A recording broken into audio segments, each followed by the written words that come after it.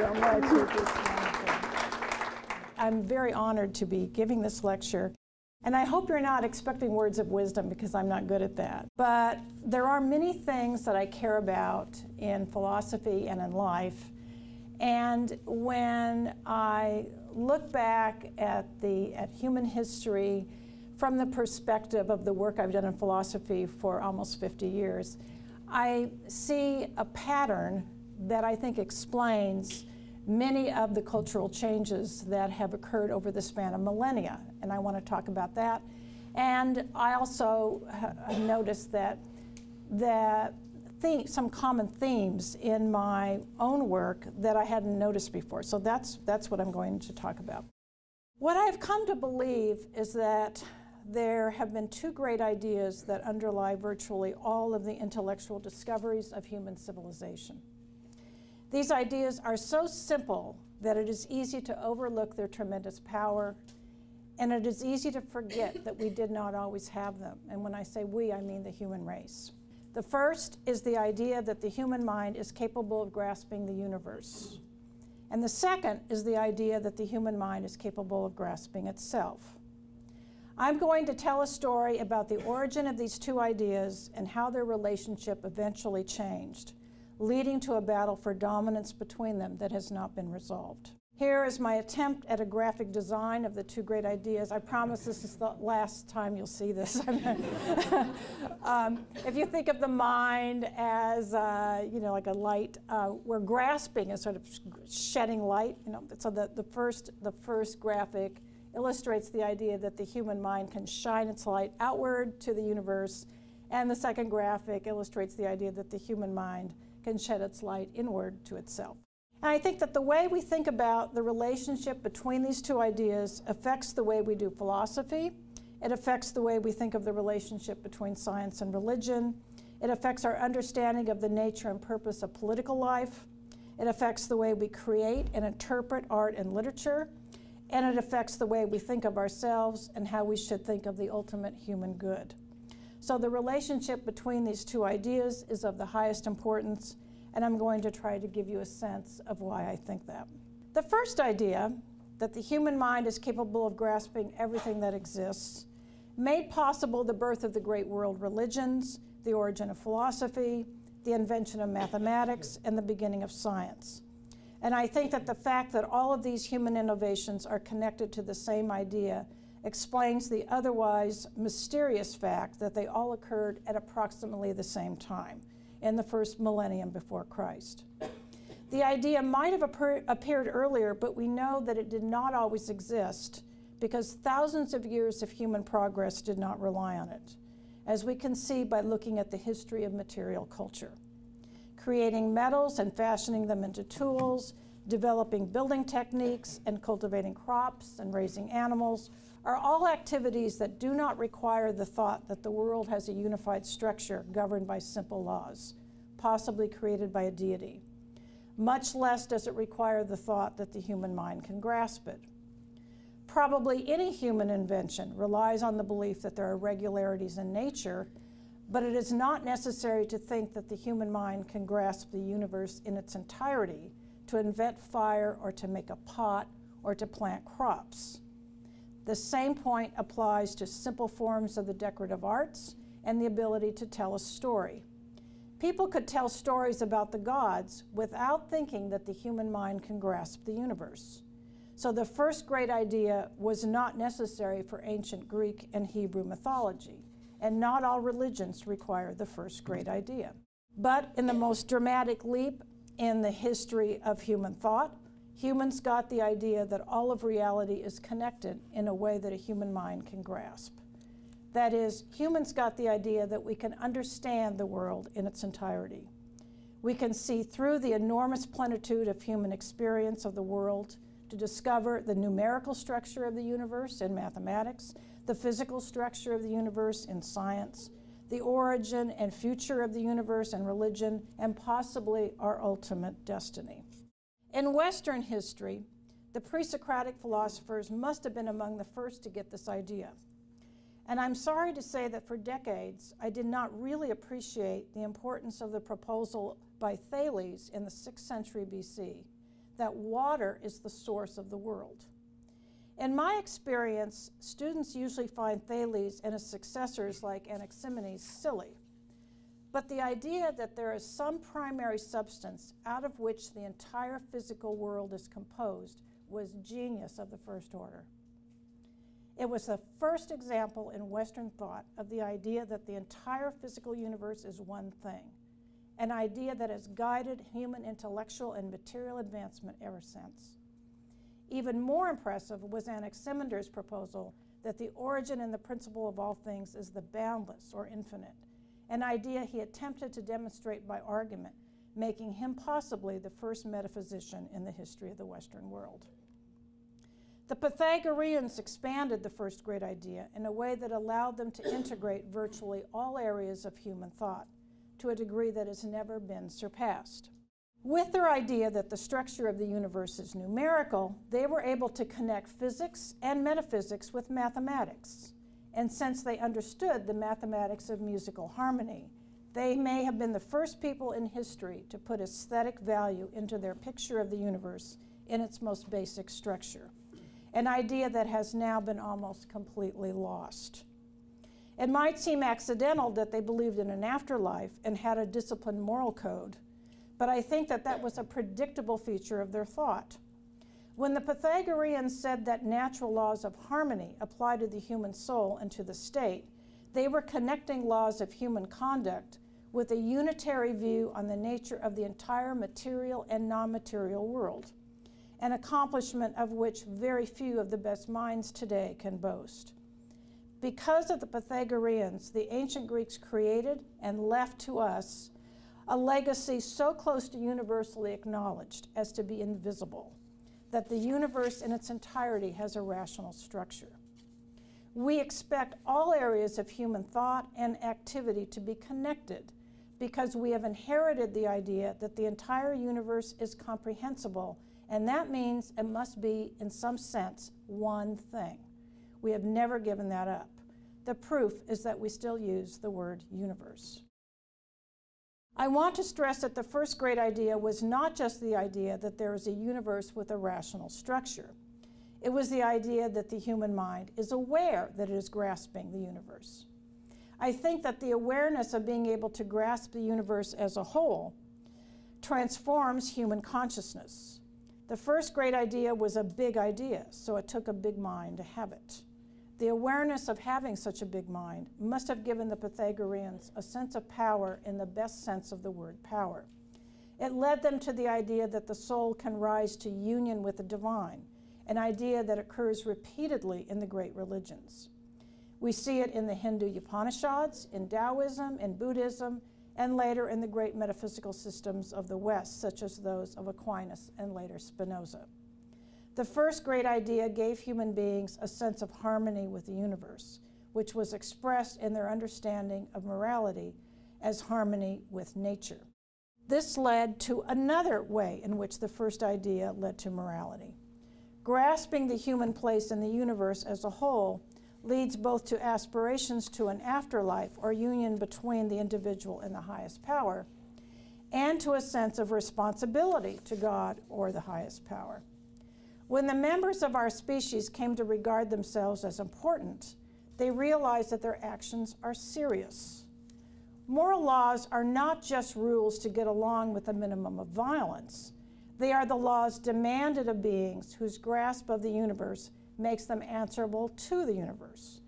Humans are lofty beings, and the recognition of that loftiness raised human consciousness to a level that, as far as we know, has never been reached by any other kind of creature. But there are forms of the first great idea that are not transformative, as we will see.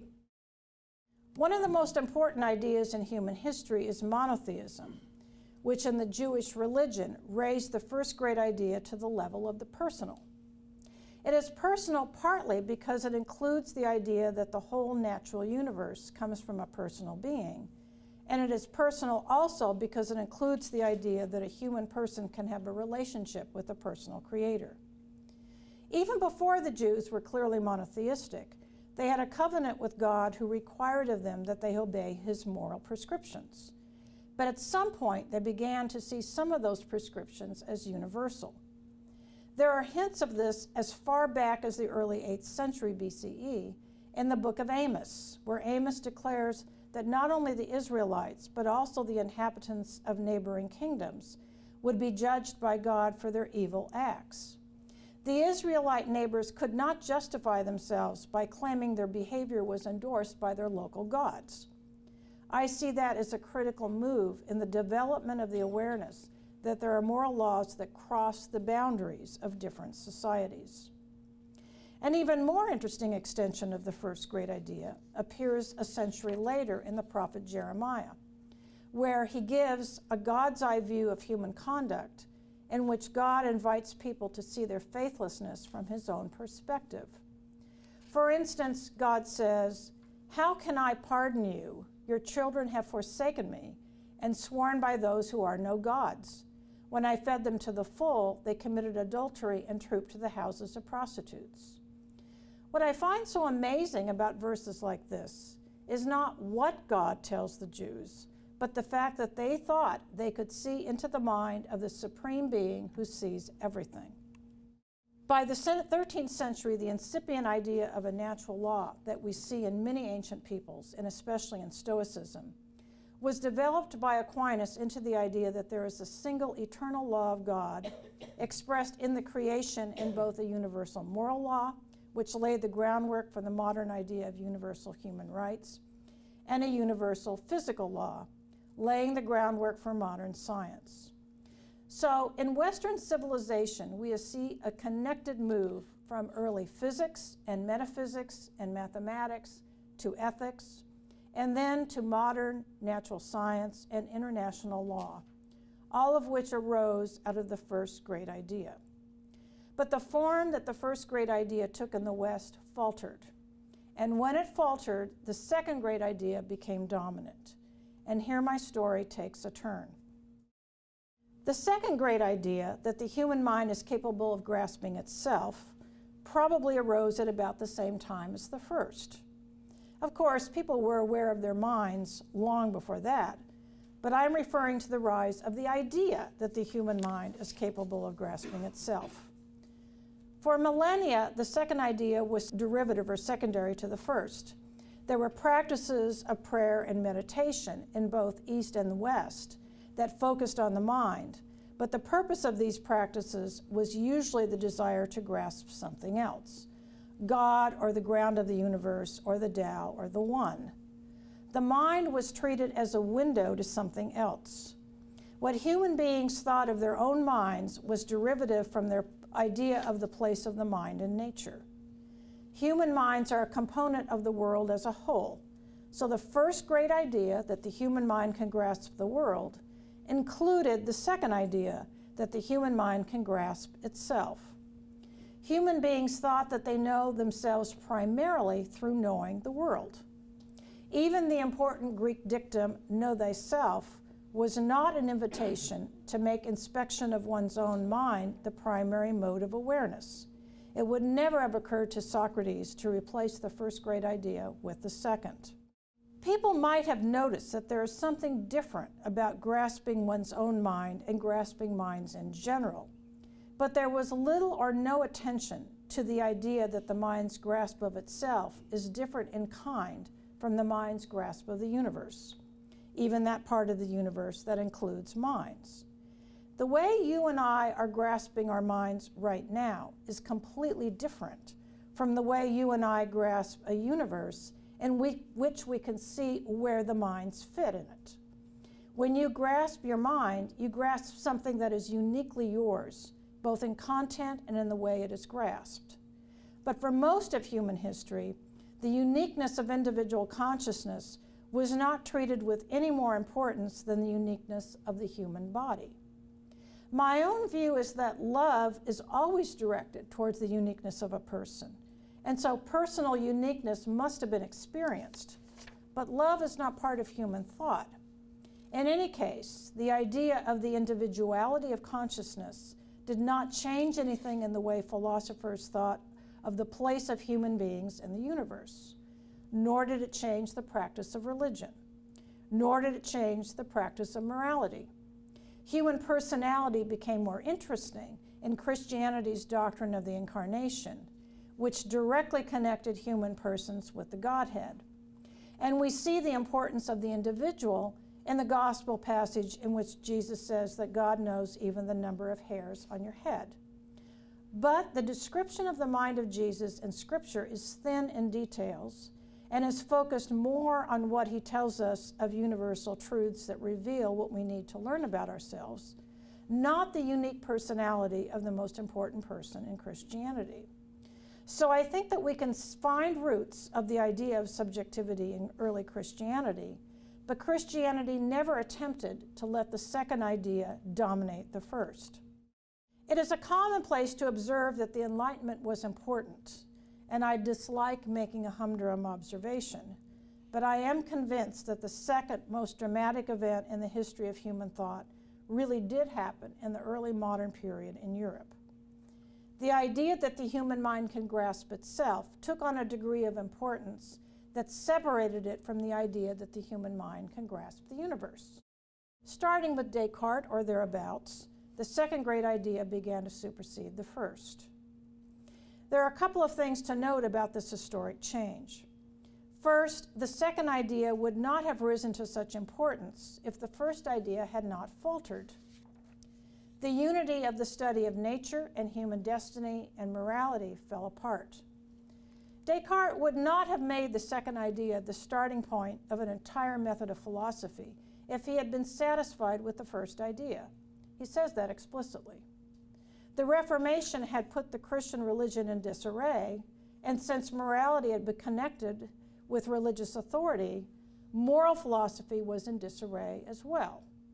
Aristotelian natural science crumbled, and the religious wars and the Black Death led to a collapse of social structures that had embodied a common expression of the first great idea. It is true that disarray in a particular version of the first idea is no reason to give up the idea itself. And the first great idea continued to fare well in Eastern thought. But in the West, the effect of philosophy and historical events on the first idea was devastating. The only part of the first great idea left standing in the minds of many was natural science. The ascendance of the second great idea led to a shift from the view that the human mind grasps itself through grasping the world to the idea that the human mind grasps the world through grasping itself. People began to think that consciousness is the gateway through which all knowledge of the world must pass. I know many philosophers who find this idea so obviously correct as not to require argument, but actually it is not obvious at all. When an idea becomes so widely accepted that it appears trivial, it is easy to forget and to misread the work of millennia of philosophers who did not accept it. When the first great idea dominated, philosophers thought of the mind as an open window to the universe. Theories of perception in this period were generally forms of direct realism. When the second great idea dominated, philosophers thought that we need to construct our idea of the world out of the contents of our own minds. The mind has a boundary, and its contents have a representational relationship to the world outside. Perceptual theories were either forms of indirect realism or idealism. The mind takes in perceptions from the outside and then has to figure out what kind of world would produce those perceptions. When the first great idea dominated, semantics was what we now call externalist. The meaning of a word is partly outside the mind. In contrast, when the second great idea dominated, semantics was what we now call internalist. A meaning is an item in the head. And that made the issue of how that item in the head hooks onto the outside world critical. It is not surprising that the second great idea leads to far more skepticism about the human ability to figure out the universe than an approach that makes the first idea dominant.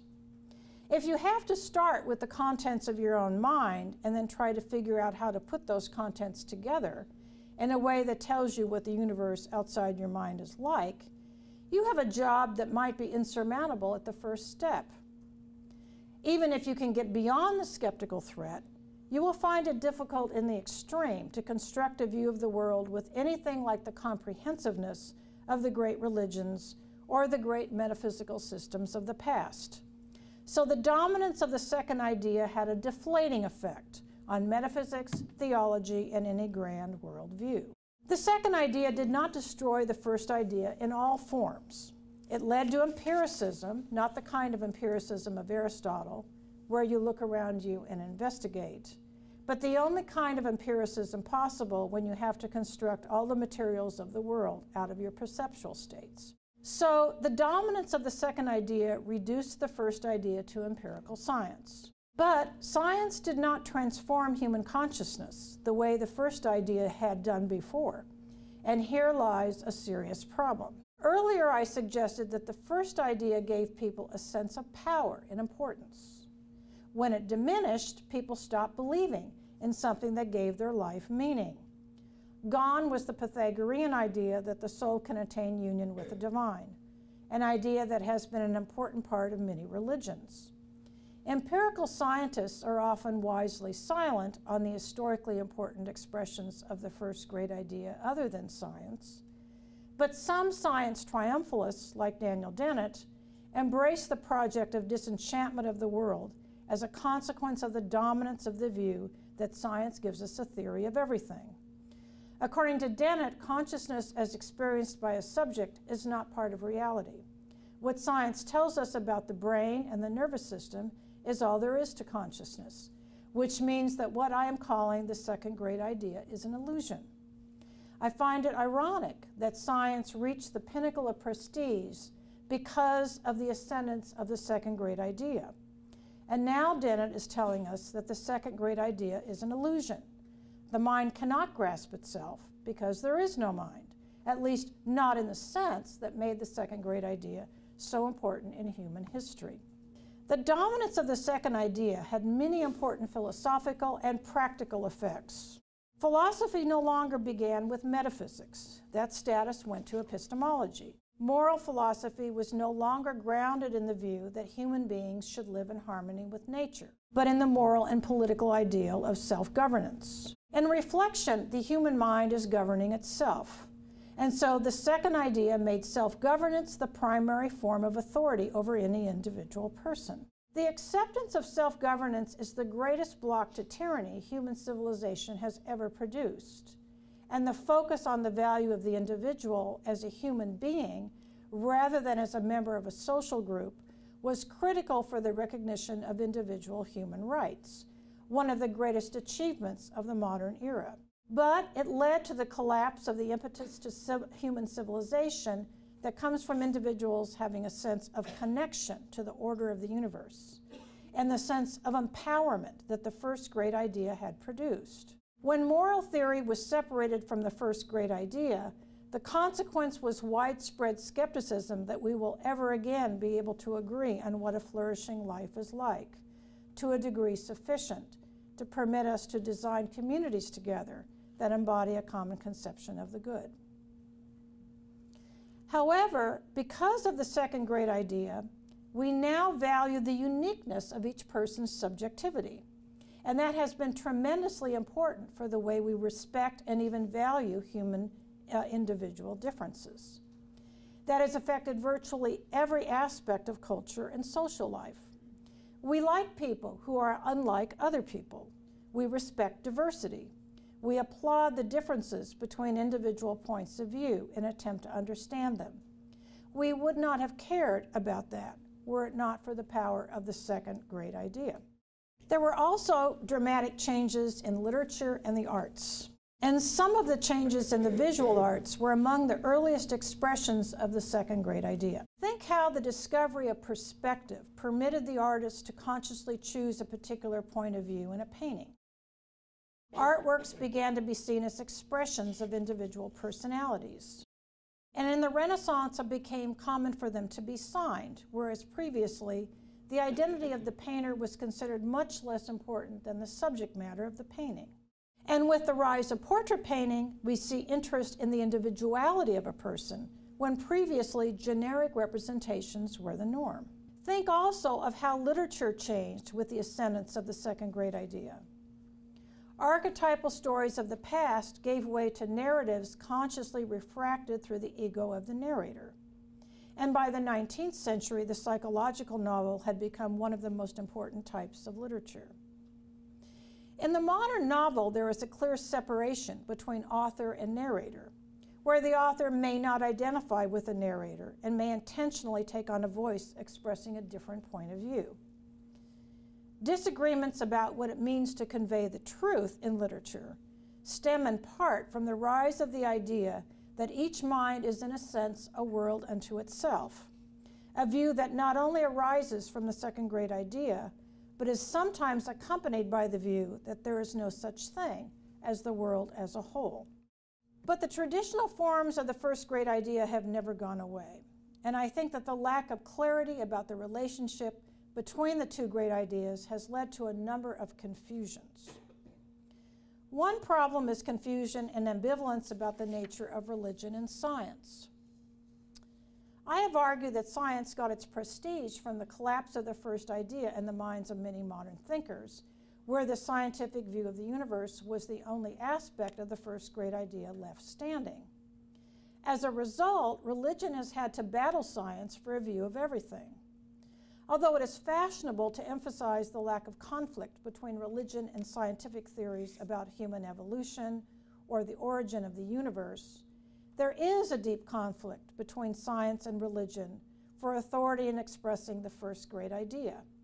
And if science is interpreted as the authoritative expression of the first great idea, then there is also a conflict between science and traditional metaphysics and between science and moral philosophy. The lack of a way to combine the two great ideas has also led to incoherence about the value of human persons, the value usually called dignity. On the one hand, we think of persons as having supreme value, either rooted in our rational nature or rooted in the covenant with God. And that stream of thought arises from the idea of the human place in the universe as a whole. The Pythagoreans, the Hebrews, the medieval Christian theologians, the Hindus, the Buddhists all had a sense of the importance of human beings in the universe because we are the beings who can grasp the entire universe. We have supreme, or at least superior value, and that value in Western history eventually came to be called dignity. On the other hand, the rise of the second great idea led to a focus on the uniqueness of each individual human being's subjective states. And that led to the idea of human persons as having the value of irreplaceability. A person cannot be traded off for anything else, not even for the sake of another person. That value also came to be called dignity. But superior value and the value of uniqueness are two very different kinds of value. It is possible for something to have superior value but be replaceable. Perhaps any rational being is superior to any being that lacks rationality, but that does not entail that each rational being is irreplaceable. Maybe one rational being could be replaced by another without any loss of value to the world. It is even clearer that something can have irreplaceable value without having superior value. Many irreplaceable things are actually not very valuable. Original works of art may be irreplaceable, but not all are very valuable. And the same thing can be said for most artifacts. But the value we call human dignity combines superior value and irreplaceable value. I have argued in other places that Immanuel Kant explicitly mentions both aspects of dignity, and he does not seem to notice their difference and the difficulty in coherently putting them together. I think it is essential that we find a way to do that, but we cannot do that until we have found a way to put together the two great ideas. The two great ideas also have important consequences for semantics and philosophy of mind, and that difference ramifies into many areas of philosophy. As I have suggested, before the modern era, when the first great idea dominated, forms of direct realism predominated in theories of perception. In contrast, the ascendance of the second idea led to the view that the human mind has a representational relationship to the world around us. In semantics, this view led to the idea that the meaning of a term is a description in the head. We carry around with us little dictionaries in our minds. When we use a term in thought or in speech, we refer to whatever fits the description in the world. If nothing fits the description, we're not talking about or thinking about anything. There are many problems with this theory of meaning, and I will not rehearse them. But I think that the turn to externalism in semantics and philosophy of mind, largely stemming from the work on direct reference by Hilary Putnam and Saul Kripke, is an important movement in bringing back the first great idea in semantics. What is important for my point here is that externalist semantics blurs the border of the mind and the world, and I think that is one of its advantages. What we mean when we think is determined in part outside the mind. The contents of our thoughts are not within the borders of our individual consciousness. The moral theory of exemplarism that I proposed in my most recent book is externalist about moral terms in the same way. I did not think of the two great ideas at the time I was writing the book, and I was not motivated by the desire to bring back the first great idea. But now I think that it is an advantage of semantic externalism in ethics as well as in other fields that it requires the rejection of the primacy of the second great idea. My conclusion is that we have two important human powers, and neither includes the other. There is nothing mysterious in the mind having more than one power. The problem is that the exercise of each power shows us that something is missing from the other one. When we exercise the second power, we realize that something of the greatest importance is missing from the exercise of the first power, the unique subjective consciousness of an individual mind. Nobody has ever figured out how to put together a comprehensive view of all of reality that includes what it is like for each individual person to have his or her unique form of consciousness. But the exercise of the second power is not sufficient either, because once we exercise the first power, we realize that there's so much of the world we can never reach by reflecting on our own minds. The two powers come together in the same human mind, and the exercise of neither power explains that.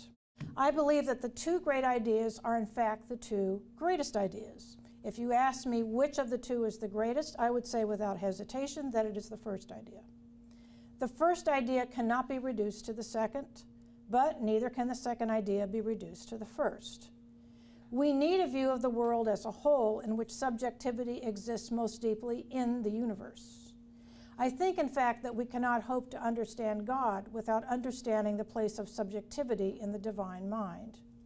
I have argued in other places that God must have the attribute I call omnisubjectivity, the property of having a complete and perfect grasp of the subjective states of every conscious being from the first-person perspective of that being. I think now that the importance of the second great idea gives us a reason to include omnisubjectivity among the divine attributes, and it also shows us the importance of theoretical work on the subjectivity of God. I think that this work can show us not only something about God, but more importantly, it reveals how far we are from having a complete grasp of everything that exists. The individual human mind has infinite powers of inclusion. That is the genius of the first great idea. But it also is excluded from everything else. We get that from the second idea. The individual mind has a boundary and yet no boundary. Individual consciousness has a uniqueness that resists incorporation into any full description of the universe anyone has ever offered. Until we can figure out how to get that to make sense, we will not have a comprehensive view of reality. We will not even have a comprehensive understanding of the powers of our own mind. Thank you.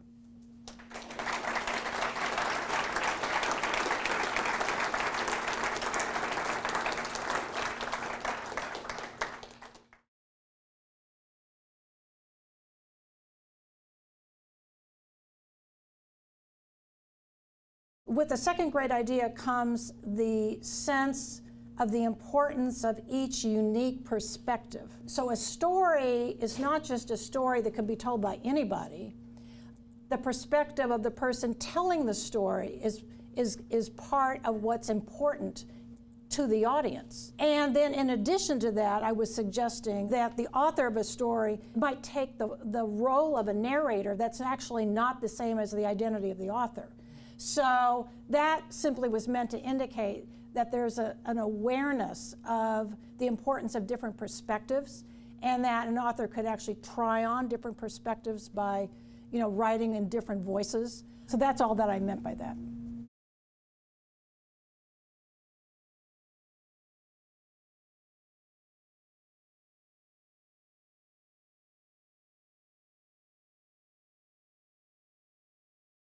Yeah, I mean, you could have some sense of human freedom with the first great idea, but it certainly isn't going to be the same thing. So, I mean, I did mention quickly the idea that when the human mind reflects on itself, that immediately leads to the idea of self-governance. And so self-governance then became, the foundation of moral and political philosophy. At that point, it seemed to be the natural outcome of the rise of the second great idea. I didn't say anything about freedom, and I mean, it's connected with the idea of self-governance, but it's not the same thing. But maybe that's something we should talk about later, because I would like to see how, what you think. You look like you're about to. Yeah, so do you think that metaphysical freedom is connected with the idea of the uniqueness of human consciousness or anything like that? Or is it, so it's not self-governance, it's something else, something more metaphysical? Okay, I see. That's good. Thank you. I appreciate it.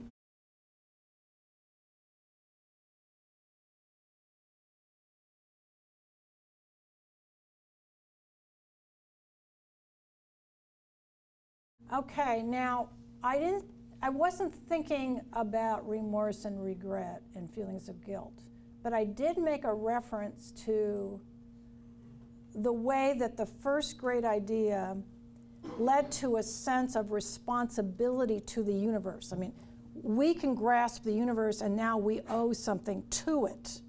It's a kind of well, yeah. And so, but I wasn't thinking about so much about guilt, although that might be a consequence of the line I started to take.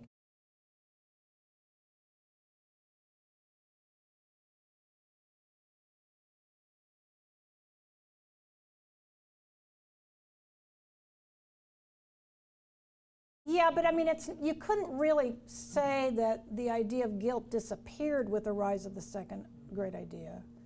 So it has to be guilt in a different form of some sort. But I mean, I don't know.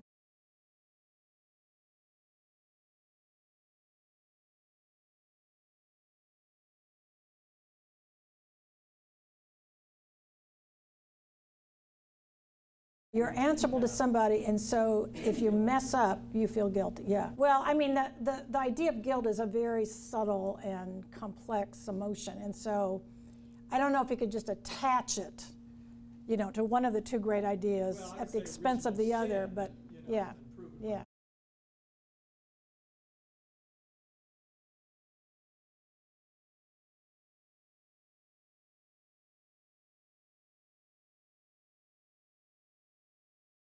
I did not mean to suggest that every form of the first great idea is the idea that the human mind can grasp the totality of everything that exists, but that the first great idea is the idea that everything that exists is, in a sense, one thing.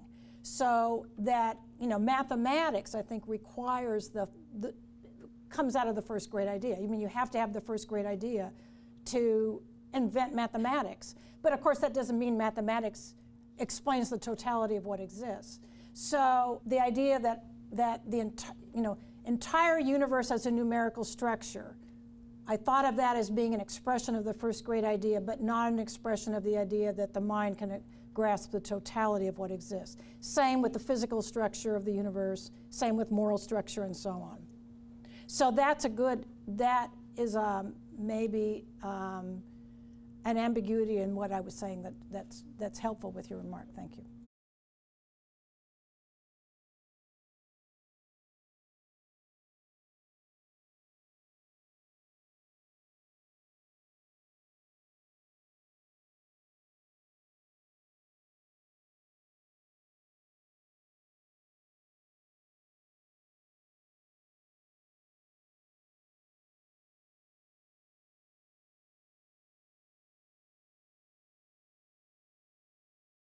The second great idea was not, I did not intend that to be a postmodern idea. I think it's a modern idea, but not, it is not the same thing as what I think you're interpreting it as saying there's no truth and so on. I don't think that at all. I think that the second great idea is just the idea that the human mind can grasp itself. What creates some of the puzzles I was raising was the connection between that idea and the first idea. Like, which idea comes first? Which idea gets preeminence? And the puzzles that I was raising after the rise of the second great idea were puzzles that come, or just, some of them aren't puzzles, they're just interesting phenomena, that come from the idea that the human mind first grasps itself and then figures out what the universe is by reflecting on the contents of the mind. And there's nothing in any of that that requires that you deny that there's such a thing as truth.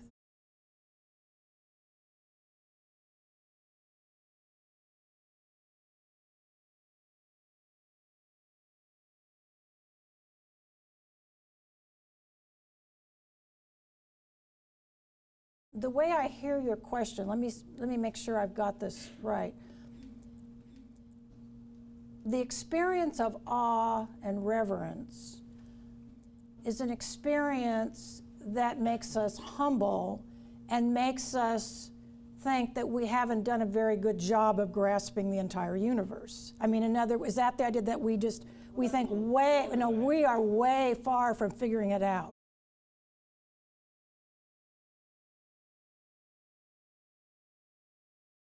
Right, so there's something that exists that's beyond human comprehension. I have kind of mixed reactions to this because I think that you need to have the first great idea to invent philosophy and invent mathematics and invent science.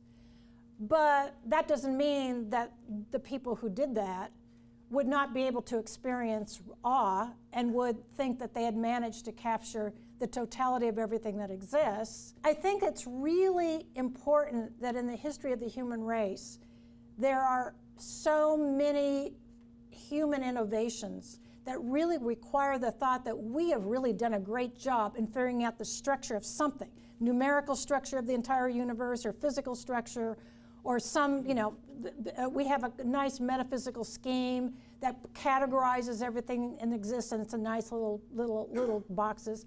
We love that kind of stuff. But I think that what you're saying is a kind of caution that all of the energetic intellects in the history of the world should always have in mind when they're inventing their great metaphysical schemes and so on. Because you're right, there are experiences that tell us that there's much of the universe, or at least something that we can't comprehend. So I don't know what to say about that, except thank you.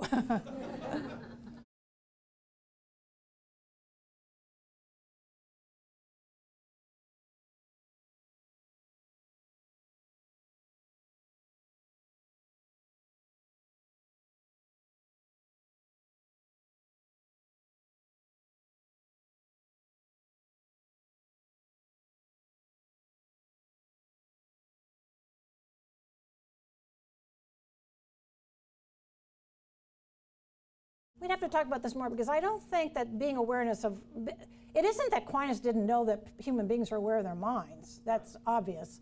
The issue was, what exactly was the place of the awareness of individual subjectivity in his overall view of the way the world is put together? And it seems to me that in Aquinas, the second great idea actually has a secondary status. The comprehension of the eternal law of God, and that's the scheme, and then our participation in it may be via our agency as conscious beings, but it's not like the consciousness of an individual person, the unique consciousness of each individual person gets any special attention. The uniqueness of the consciousness of each person gets enormous attention when the second great idea rises to prominence. So it's not just being conscious, it's being conscious in a way that is special to you, that's unique to you. And that idea is just practically impossible to combine with the first great idea in any way that makes sense. I mean, they both make sense individually. It's just when you try to combine them that I know of nobody who's ever put them together in a way that I think is satisfactory. So, not even Aquinas. You are just, I'm going to have to do something.